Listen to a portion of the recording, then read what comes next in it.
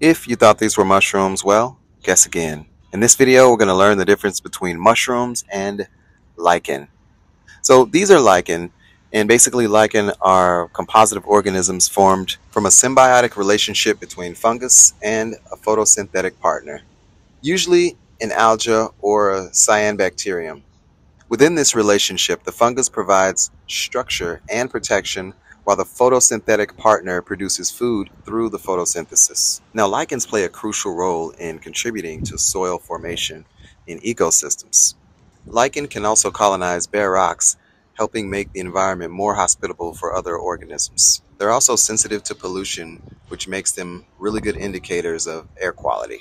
Mushrooms, on the other hand, are essential decomposers in ecosystems, breaking down dead organic matter and material and recycling nutrients back into the soil.